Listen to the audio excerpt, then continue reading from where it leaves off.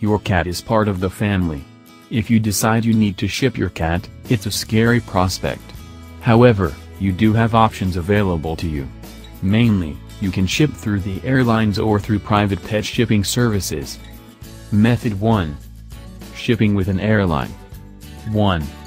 Pick a date. Most of the time, you can't book a cargo flight ahead of time.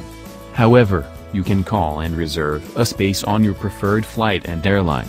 It's best to call and talk to someone so you have all the details worked out. Note that you will pay for your pet the day of shipping. 2. Ship during the week. In many cases, your cat will get better service during the week because more employees are on. Therefore, try to schedule it so your cat can leave on a weekday. 3. Learn the company's guidelines.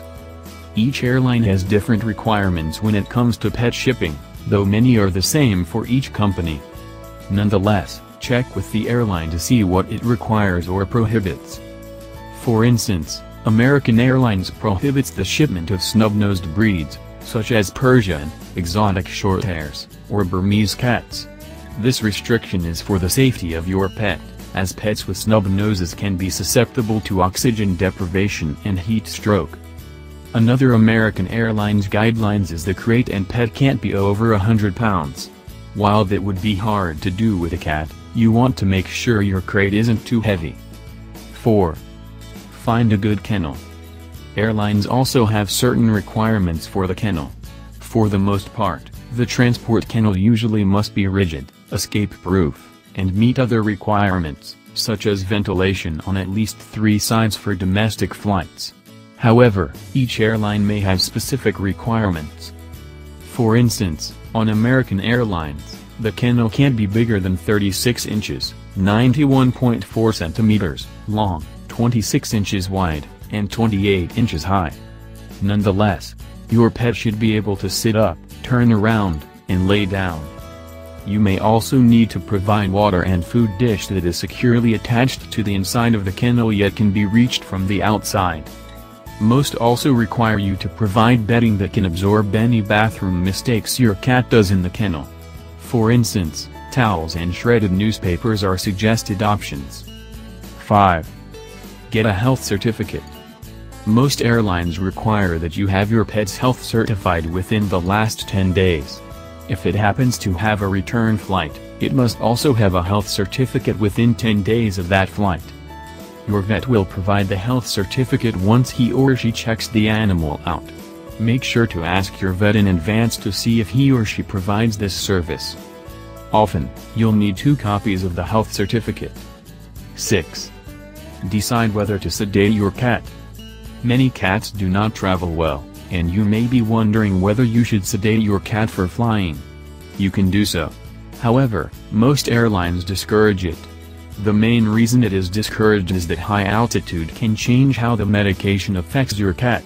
Talk with your vet about what's best for your cat. 7. Label the container appropriately. You need to write "Live Animal" on the top and at least one side. You also need to add this sign up with arrows on 2 sides.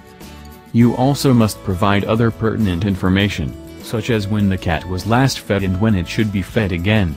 In some cases, American Airlines, the airlines recommend that you feed the cat within 4 hours of the flight, while other airlines, Delta, recommend you feed the cat a light meal no less than 4 hours before the flight. When labeling the container, you need to note if the cat is sedated or not. You'll need to provide information on how the cat was sedated, including the weight of the cat, how much medication was given, when it was given, the generic name of the medication, and how it was given to the cat. 8. Check the weather. Most airlines will only ship when the temperature is in a certain range for the protection of your animal. For instance, American Airlines mainly ships animals when the temperature is between 45 degrees Fahrenheit, 7.2 degrees Celsius, and 85 degrees Fahrenheit. This measure is also to protect your animal, as your animal will be outside while loading the plane. If your vet will certify that your animal is acclimated to it, some airlines will let you go below this range. 9. Drop your pet off. Your airline should have a list of drop-off locations for pets, and it can be different from passenger check-in. Ask your airline for the drop-off location, or check online. Ask about any extras the airline offers to keep your mind at ease. For instance, Delta offers GPS tracking devices for an extra fee, so you always know where your cat is. 10. Have someone ready for pickup. Your animal will need to be picked up on the other end. Like drop-off, where you pick your pet up varies by airline and airport. Call or check online to find out where pickup is on the other end. Don't forget to notify the airlines who will be picking up your cat if it is not you. Often, pickup will be in the cargo area,